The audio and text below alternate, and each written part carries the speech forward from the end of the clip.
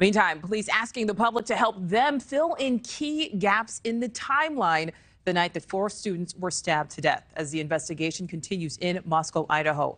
Now, part of that timeline includes a party at a fraternity house where investigators believe Xana and Entin were at some point before they returned home.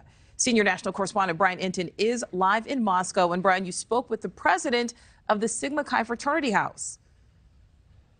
Yeah, Nicole, this was our very first time speaking with the president of that fraternity. You know, they've really been under the microscope because we know 2 of the victims were at that fraternity house a short time before the murders. The president says they are fully cooperating with the police.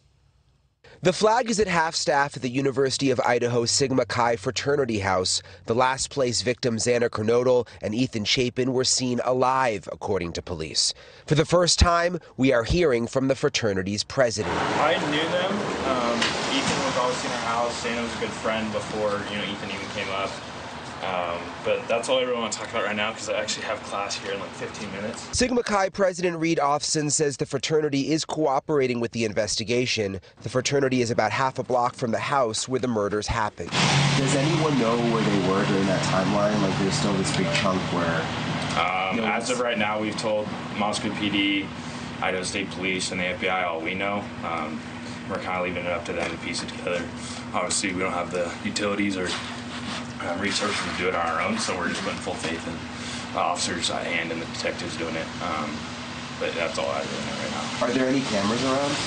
Not on the property. Moscow police say they are investigating the time frame between 9 p.m. the night before the murders on November 12th and 1:45 a.m. when Entin and Xana were believed to be at the Sigma Chi house.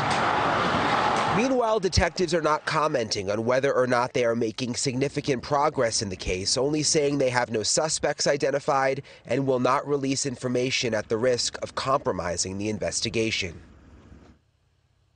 And we have learned that starting tomorrow, police will go into the house behind me, which is still a crime scene, and start removing some of the personal items that belong to the victims. They say they want to return those items to the families. Nicole. All right, Brian, live there in Moscow. Thank you. Thank you for watching. Go to newsnationnow.com to find NewsNation on your television provider. And don't forget to click the red subscribe button below to get more of NewsNation's fact-driven, unbiased coverage.